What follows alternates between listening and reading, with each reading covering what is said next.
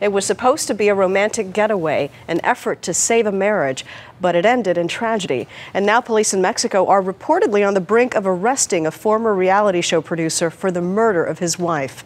As CBS News correspondent Bill Whitaker reports this morning, her sisters are speaking out and demanding justice. I am bleeding inside because I can't even imagine that I'm not going to have her with me. The death of Monica Beresford-Redman remains a mystery.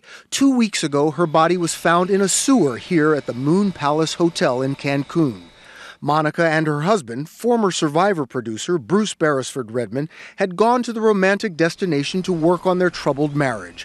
Now her sisters are desperate for answers. It was a brutal murder that was committed against my sister, a brutal murder. I'm not going to sleep and I'm going to sit down until I bring justice to her life. That's what we want, justice.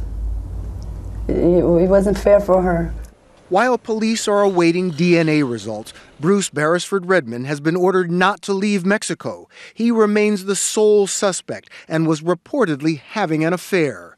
Witnesses claim the couple was heard arguing the night before she disappeared. The next day, he called his wife's sister in California. And he said, Gianni, Monica's missing. And I say, what? Where are the kids? Oh, the kids are with me. My sister will never leave the kids with him for a whole day, ever. Monica's family has met with Mexican officials and U.S. prosecutors and hope to travel to Cancun soon to bring her body home. But patience is wearing thin. It's been 2 weeks. 2 weeks for a grieving family. One suspect, no arrest. Of course it's frustrating. It's very frustrating. We are not going to sit and we are not going to rest until we bring justice to you. Bill Whitaker, CBS News, Los Angeles. A lot happens early on The Early Show, weekday mornings on CBS.